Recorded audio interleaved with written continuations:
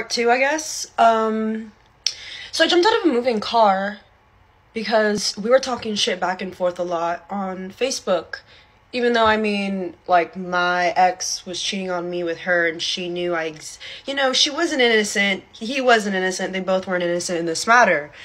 Anyhow, I love how her best friend's mom, so this grown-ass woman with all these kids, she had, I think, 3 daughters that were about around our age, older than me. They were all older than me. I was in middle school. She ended up being the lunch lady freshman year at my high school. We went to different high schools, and tell me why I go to buy a snack, and she throws the snack at me, throws the change at me. You're a grown-ass woman. I was 13, 14 freshman year. I went to the office, I report her, and they go, don't go into her window. What? These 4 girls in my middle school in 8th grade are bullying me so hard. Like, they hate me.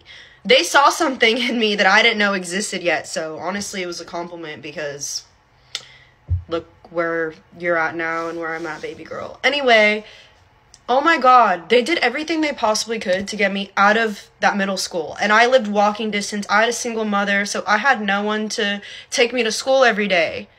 I had to walk to school.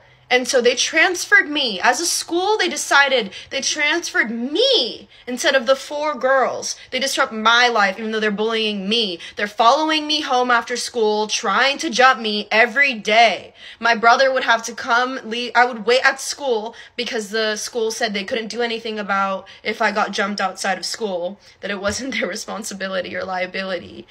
Anyway, and my brother would walk me home and they'd follow me home to, like, jump me. And I don't want to fight. I don't have a problem with them. They had a problem with me. They wanted violence. So I had to transfer schools all the way across to another school. When I transferred schools, I guess because we were using Facebook. I had some Facebook clout. Everyone and their mother, every kid in this middle school is crowding me, coming around me because of all this, like, worked up hype that I didn't even know existed yet.